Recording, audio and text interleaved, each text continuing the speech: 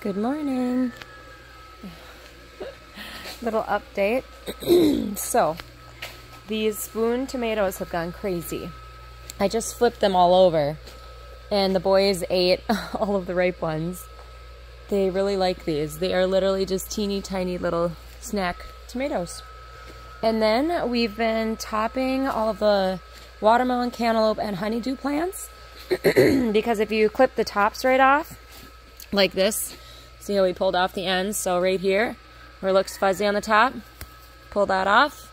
And I'm just adding it actually to the ground because I really don't like bare soil in here. So I'm just covering it up with the ends. You just go through and just pluck them off. That'll promote growing of the melon. So right there, some of these have grown really, really fast. Like the boys and I were here.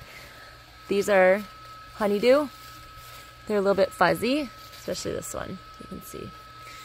They're growing so fast.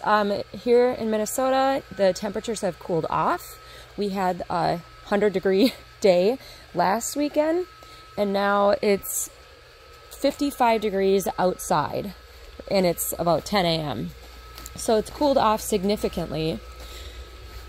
In the greenhouse when I came in, it was 63.5 degrees. It's actually gone down to 61.9, but still, it's at least a 6-degree warmer difference, and we could tell, the boys and I, the boys even took their sweatshirts off.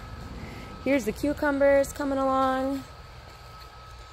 And then check out this melon here, this one, also growing super fast. And then I'll show you our famous big watermelon that we've been checking on almost every day. The boys love, that's the first thing they come and look for. This is one of the first big ones we found.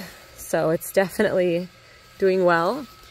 I'm pretty confident that even though it's fall in Minnesota, it's September, 7th, that we're still gonna get melons out of these, even though I didn't put them in here until really late. They have just taken off. So you can see all those tops that are reaching up, up, up, up. I'm gonna go through and I'm gonna pluck all those off, and that's gonna give more energy into the fruit versus vining more, because those new flowers aren't gonna do anything anyway. Here's some of the cantaloupe. Yeah, stuff is looking really good. The boys are playing. Yeah, hope everybody's doing well. I'll keep updating a little bit. I'm just gonna come in here and clean all those up, pluck them off.